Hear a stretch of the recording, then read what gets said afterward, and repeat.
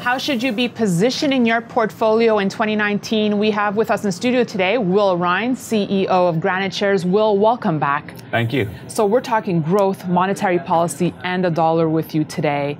Do you think we can expect much change here on these three fronts? Well, I think we could have quite a significant change if there's a rate rise in December. I think that really increases the likelihood of a stock market sell-off, particularly coming into next year. So we've already got a strong dollar, as you know, at the moment. I think that a increase in rates at this level, it's difficult to see how much further the dollar can go from here. So any kind of further disruption to the economy, which is already showing some signs of weakness, I think is bad for equities. And what's your feeling on that, Will? You know, which way do you think the Fed will head here? I think that there's, 10 or so rate hikes that have already been priced into the market out of the 12 that have kind of been indicated by the Fed. Right. So chances are that December, they still will raise rates. I think that we'll need to see probably some bigger signs of economic weakness at this stage for them to pause. But I think the chances are that there'll be another rate rise, but I'm not sure that that's going to be good for equities. Well, on the equities front, do we expect more volatility here? I think certainly the VIX is starting to increase again, which is obviously the level of or measure of volatility in the market. Right. And so that's come off of its lows. And I think that we can see some more volatility, especially going into next year. I think one of the most common questions I get, Will, is when we see this volatility on U.S. equities, why does gold not react? I think it would be helpful to a lot of viewers if you could explain that in a nutshell. Why can't gold just rally here when U.S. equities are suffering? Well, I guess the simplest way to try and explain that is that gold is not correlated to equities.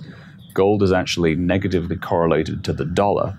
And so really what happens in a stock market sell-off is the equity market declines, but that doesn't necessarily mean that the dollar also declines. And in many cases, what's happening is when the stock market sells off, people are going to haven assets such as the dollar, such as gold. So the immediate kind of reaction is typically the dollar goes up, which is actually bad for gold. What happens then afterwards is when people start to reallocate assets and then start to buy gold as well as dollars, that's when you get the bid on gold as well as the stronger dollar. So let's get your gold forecast now for 2019. What are you seeing in sight here? I think gold is going to have a good year in 2019. I think that this year is difficult to really see how gold prices can go down materially from here. We have such a strong dollar. Looking back at previous years when we've had a dollar high and gold obviously at its low point, the moment the dollar starts to come down, we've had gold going back up. And again, going back to when the dollar was this strong, I think a couple of years ago, we had a gold price that was over 1,300.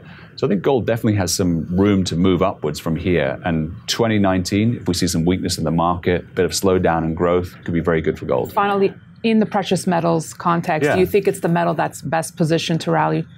I think in terms of a weaker dollar and general sort of economic weakness, I think that gold certainly is probably the best positioned for that because it doesn't have that industrial link that some of the other metals have. Will Rhind, thank you so much for joining us on this Outlook. Great. Thank you so much.